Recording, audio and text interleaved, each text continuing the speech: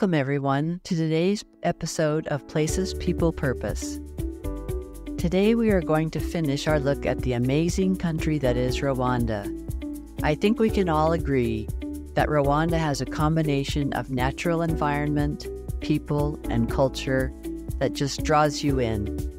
Let's learn some more about this beautiful place and its people.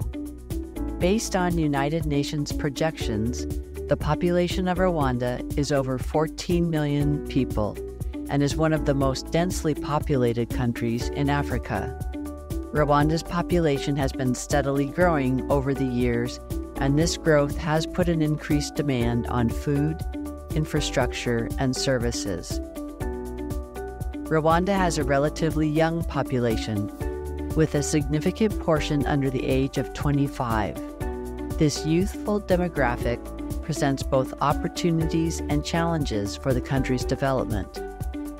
The current life expectancy for Rwanda in 2023 is 70 years, which is almost a 0.5% increase from 2022. Life expectancy in Rwanda has been on the rise, primarily due to improvements in healthcare and living conditions. Kinyarwanda is the national language and is spoken by the majority of the population. It is used in daily communication and education. Rwanda has a bilingual policy where French and English are also official languages. English has been emphasized in recent years as part of Rwanda's integration into the East African community. The majority of Rwandans are Christian, with Catholicism being the largest Christian denomination. Protestantism is also widespread, with various Protestant denominations present. Some Rwandans follow Indigenous African beliefs. Rwanda has made significant strides in improving its education system and literacy rates over the years. Education is considered a critical component of the country's development strategy, with a focus on expanding access, enhancing quality, and promoting inclusivity. The education system is structured into several levels, including pre-primary, primary, secondary, and higher education. Rwanda implemented a 12-year basic education program, which includes 9 years of primary and 3 years of lower secondary education, which aims to ensure that all children receive a quality basic education. The government has made efforts to increase access to education, with a particular focus on rural and marginalized areas. School enrollment rates have shown some improvement, with more children attending school. Rwanda has also made efforts to achieve gender parity in education, and girls' enrollment rates have increased. Universities and technical and vocational institutions have also been established to provide higher education and specialized training. As we discussed, Rwanda is landlocked, and this status comes with both challenges and opportunities. On the one hand, lacking direct access to seaports presents logistical challenges for international trade. However, Rwanda's landlocked status has also driven the nation to prioritize efficient infrastructure and logistics solutions. The country's efforts in this regard have not only benefited its own population, but have positioned Rwanda as a potential trade and transit hub within the East African region. A good example of how Rwanda is working to mitigate the challenges of being landlocked is the construction of a new $2 billion airport 40 kilometers south of the Rwandan capital of Kigali. The airport is scheduled for completion in 2026 and will boast a 130,000 square meter main terminal building, capable of accommodating 8 million passengers a year, a figure which is expected to rise to over 14 million in the following decades. Rwanda would like to become an African hub for air travel. A lack of connections across the continent is limiting Africa's untapped potential in the aviation business. Despite boasting 16.75% of the world's population with 1.4 billion people, the continent has less than 4% of the global air market. When we look at Rwanda's economic sectors, one of the more significant sectors is agriculture, and it employs a large portion of the population. Key agricultural products include coffee, tea, bananas, maize, beans, and livestock.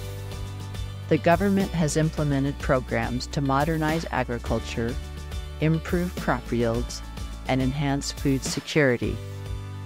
In the area near the Volcanoes National Park where we stayed, potatoes were one of the major crops. We learned that the government had ongoing research programs to promote and identify the best seed potatoes and would then distribute these to farmers in the area for planting. The country has been working to promote agribusiness and increase exports of agricultural products. As you can well imagine, tourism has been a rapidly growing sector in Rwanda, and the government has invested in tourism infrastructure and promoted eco-friendly tourism practices. The services sector, including information and communication technology, has also experienced significant growth. Kigali has become a regional hub for technology and innovation. Initiatives like the Kigali Innovation City project aim to foster a knowledge-based economy and attract tech startups and investments. Rwanda has also been working to develop its manufacturing sector. Initiatives have included in the construction of industrial parks and incentives to attract foreign investors. The production of construction materials, textiles, and agro-processing are among the areas targeted for expansion.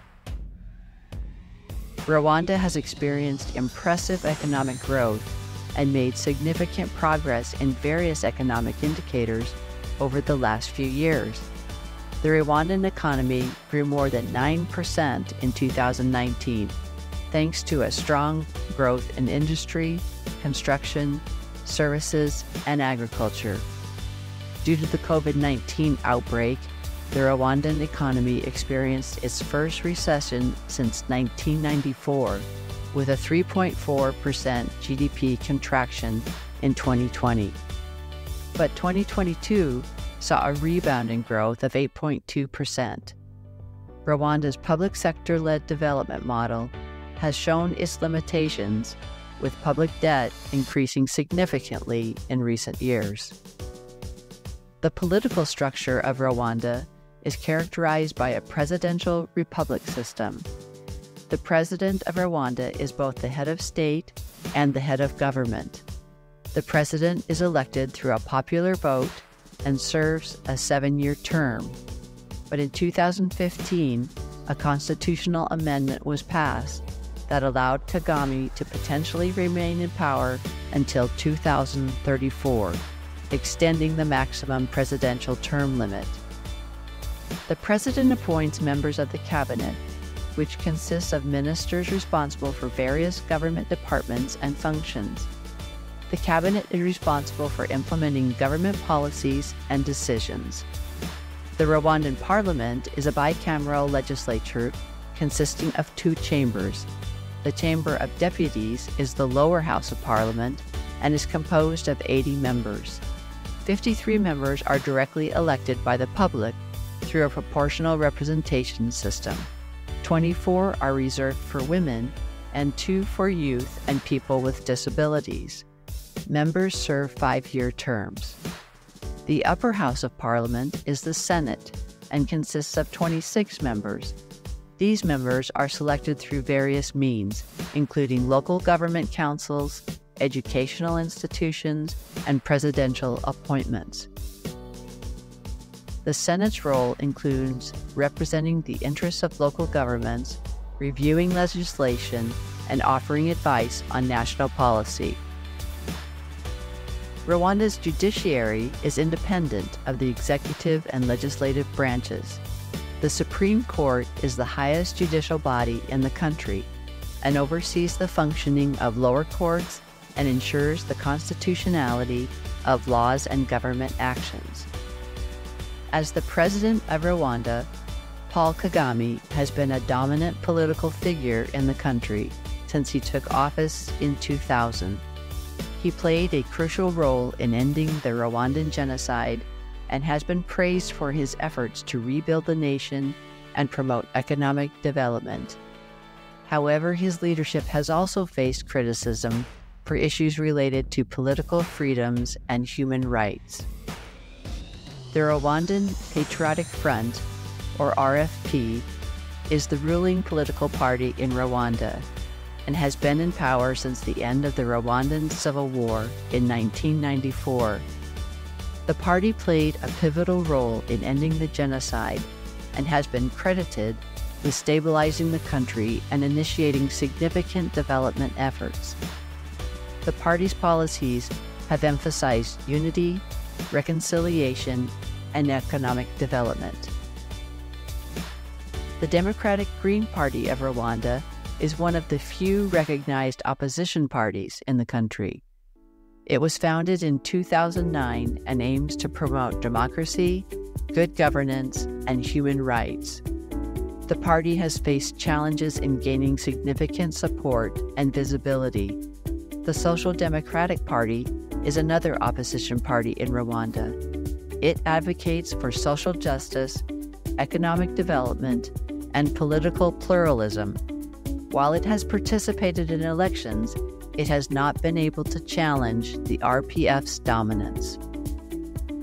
If what you have learned about Rwanda makes you want to visit, then you will be glad to know that Rwanda's equatorial position brings about a consistent climate marked by relatively mild temperatures throughout the year.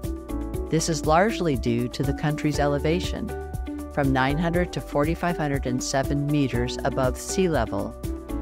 Kigali, the capital city, enjoys a temperate climate with temperatures that rarely reach extreme highs or lows.